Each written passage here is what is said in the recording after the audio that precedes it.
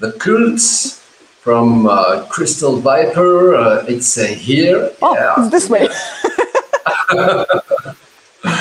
Because I see myself opposite on my phone. So yeah. This, the Cult. This one, The Cult, the album of Crystal Viper.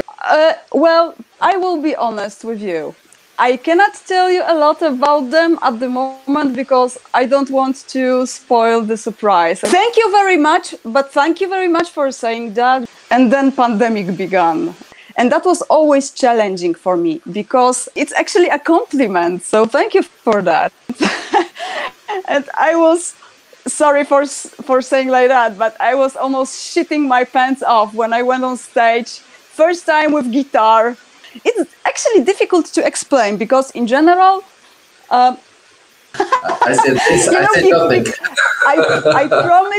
I promise you that after this interview, I will play Deep Purple.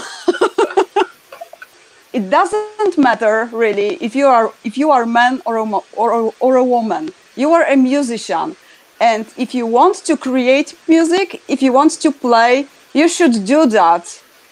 Because if you are using the right technique with right breath support, you won't damage your voice. You know, if I learned something and I have some knowledge about singing, I am happy to share it with other people because it's a song inspired by a story from Lovecraft, The Thing on the Doorstep.